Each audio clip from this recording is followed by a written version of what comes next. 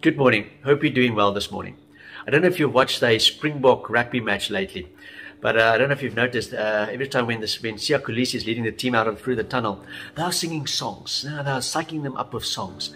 And especially when they're playing against big teams like New Zealand, England. No, I know they must be nervous and there must be a little bit of fear in them. But when they start to sing these songs, it's as if the countenance on their faces start to change. They become like relaxed and they start to smile and they're still singing these songs. And part of singing these songs, like, it's also a little bit intimidating to the other teams as well. Now, in fact, it's kind of a biblical principle, right? David was using the same thing. We read in Psalm 118, we read these words: "Give thanks to the Lord, for he is good. His love endures forever." Then verse 5 it says, "In my anguish I cried out to the Lord, and he answered me by setting me free. The Lord is with me. I will not be afraid. What can man do to me?"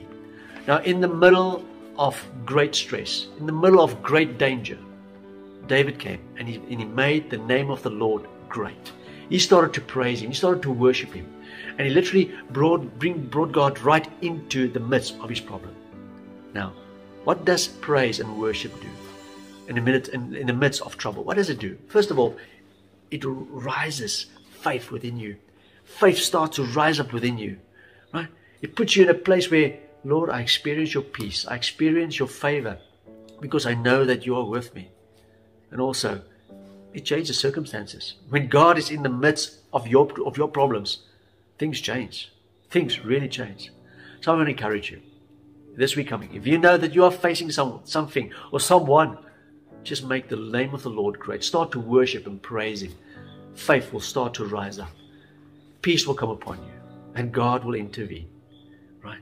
And also, when you start to praise the name of the Lord, it's a little bit intimidating to the enemy. It intimidates them. So I want to encourage you. When you face trouble, start to make the name of the Lord great. Amen. Let's pray together. Lord, thank you that we can come to you in times of trouble and tribulations, Lord. Father, thank you that we can make your name great in times of this. And knowing that you will intervene, knowing that you are with us and you are for us.